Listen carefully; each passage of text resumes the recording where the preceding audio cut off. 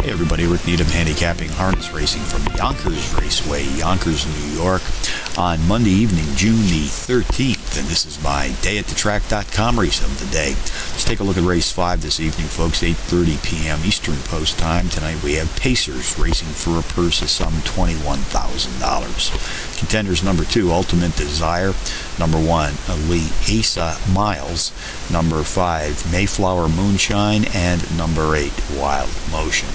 Number 2, Ultimate Desire, is the overall speed and class profile leader in this pacing field this evening. Comes off a power run win in his last start.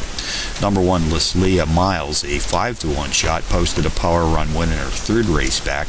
Goes to the rolling gate tonight with the skills of driver George Brennan and her bike. Brennan has posted a stellar .392 universal driver's rating this year, which is the best UDR in this field tonight.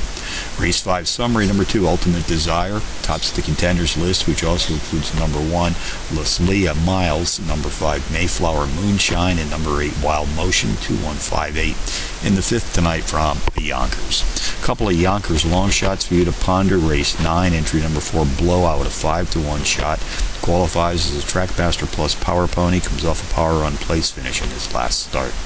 Race 10, the 6-to-1 shot, number 5, Tivoli Hanover, the overall speed leader in this pacing field, has earned some $2,200 per start this year, which is not that great, folks, but it's the best earnings per start total in this field tonight. So handicapping from Yonkers on a Monday night, Rick Needham for dayatthetrack.com, reminding you as always to please bet with your head, not over it.